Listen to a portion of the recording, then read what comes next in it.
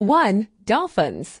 Most people consider dolphins sea creatures that spend their lives swimming in the vast ocean. However, along the Georgia and South Carolina coasts, there are actually some dolphins who will spend their entire lives in salt marshes and tidal creeks. These dolphins rarely go exploring out into the open ocean.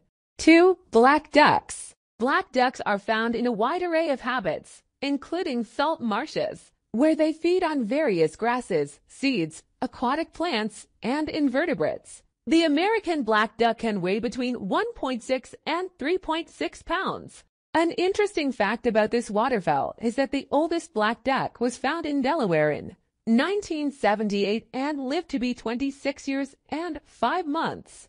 3. Great egret. Great egrets are often found in salt marshes, as well as along the edges of lakes and shallow coastal lagoons, foraging for food. They consume various fish, aquatic insects, amphibians, and invertebrates. These hunters will stalk prey in the shallow marsh water, waiting to plunge their long bills into the salt water to capture their next meal. 4. Salt marsh harvest mouse. Salt marsh harvest mice are small rodents that weigh less than half an ounce and have a body length of up to 2.8 inches with a 2 to 4 inch tail. They are covered in dark brown fur with a cinnamon-colored belly. They feed on various insects, amphipods, beetles, seeds, and stems. Unfortunately, the salt marsh harvest mouse is on the endangered species list due to more than 90% of its native habitat being lost because of human development. 5. Black rail. The black rail is an elusive bird that is often difficult to spot. Its body is covered in dark feathers that are decorated with white speckles. It weighs just a little over an ounce or less and measures about 4 to 6 inches long. They live in salt marshes, as well as meadows, coastal prairies, and wetlands across North America. Black rails feed mostly on aquatic invertebrates and the seeds of aquatic plants. 6. Fiddler crab.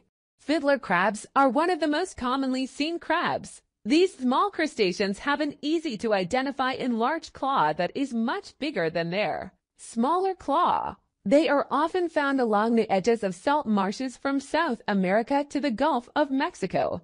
Fiddler crabs consume dead and decaying animal and plant matter, as well as bacteria, algae, and fungus. You can tell the difference between the male and female fiddler crabs by looking at their claws. The male fiddler crab has one large claw and one small claw, while the female only has 2 small claws. 7. Otters. Otters can thrive in a wide array of water habitats, including salt marshes. These cute creatures have a long, narrow body covered in thick fur that helps to keep them warm. Their legs are short and they have webbed feet, and their long tail propels them through water. Otters have a rather diverse diet that consists of fish, crabs, frogs, turtles, birds and their eggs, and crayfish. They may also feast on aquatic plants and small mammals, such as rabbits and muskrats.